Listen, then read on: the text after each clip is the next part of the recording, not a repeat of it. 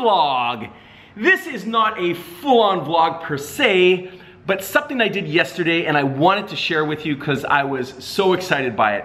So what it was, the wife, Carol, sends me a link through the iPhone device. I click on the link and I go to abcdiscoveries.com. They are looking for new talent.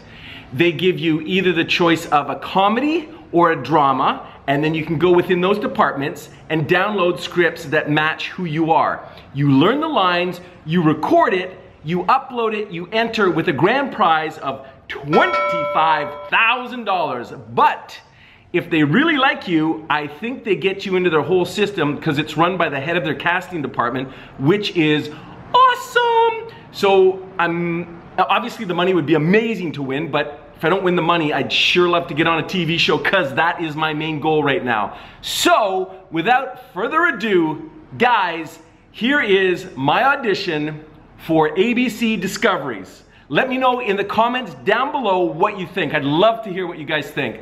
I had a blast doing it. And thanks for watching. Subscribe, comment, like, you know the routine. Let your friends know. Thanks for watching, guys. I was all excited on focus there. Hey guys, it is me, Scott Stewart, and I am originally from Toronto, Canada, not to be confused with Toronto, China, and I am currently living in Los Angeles, here in Culver City. The thing I would like everyone in the world to know about me is that I used to be a private driver for the Saudi royal family, and yes, there are stories. If you see me in the street, stop me, I will tell you. Excuse me, gorgeous. Can I get you to do me a huge favor? Can I use that outlet to charge up my phone? Oh, sorry, no, I need to thank you. Wait, what? Well, how about this? No, I'll charge mine for 10 minutes and then you can charge yours for 10 minutes. Yeah, thank you. That's very compromising. Excuse me, the homeless squatter is hogging the outlets with her stolen laptop. Can you remove her? Wait, what makes you think that I'm homeless? Your hair and your shoes? I'm actually a literature teaching fellow at Columbia.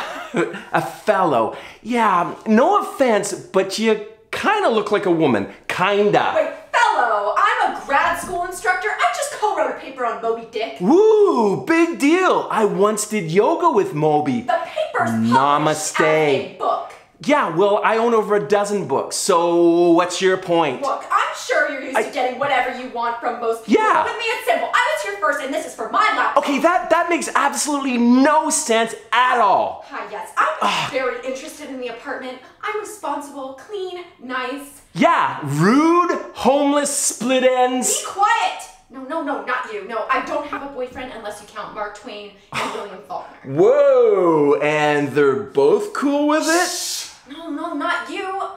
They hung up. Thanks for nothing. Yeah, you mess with the mad dog and you're gonna get stung.